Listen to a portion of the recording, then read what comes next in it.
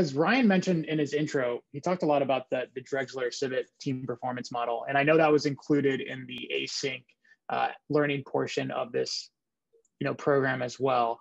But I wanted to dive a little bit deeper into that model, specifically while we're all here together. And it's kind of like, imagine managing a team without a map or any formal training at all. What would you do? How would you actually lead that team?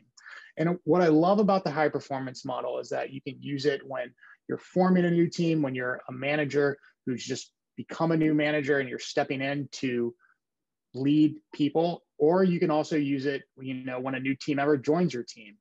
And there's a lot of different management models on there for leading to high performance. But what I really love about the Drexler-Sibbet one is that it's very sort of tactile, and it outlines specific activities that you can do for each stage to lead them to high performance. So let's review that model real quick, and then we're going to do another fun breakout activity.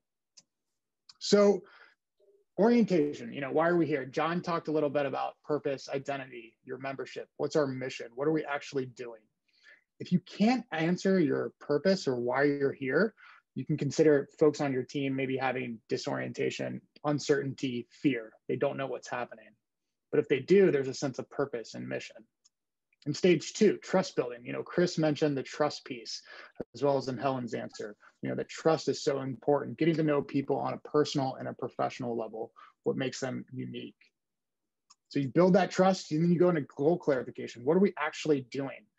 I remember being on teams where I had no idea what our goals were, and there's nothing more frustrating, not knowing what goals we need to achieve as a team.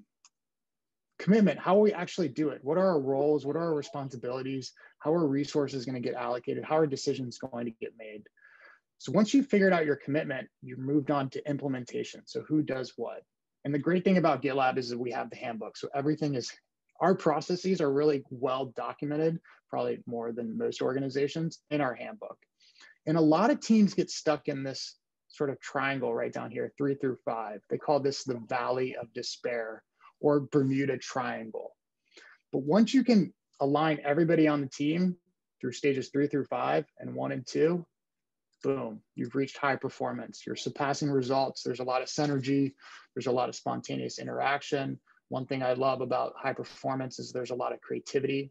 Team members are coming to you as a leader saying, hey, I've got this new idea. I want to go after this new account or projects. That's high performance. And then renewal. So there's nothing worse than being on a high performing team and not being recognized by your leadership. So your job as a people leader is really making sure you identify when high performance has been met and saying, hey, I need to recognize, I need to celebrate. Of course, if that doesn't happen, that can lead to burnout and boredom.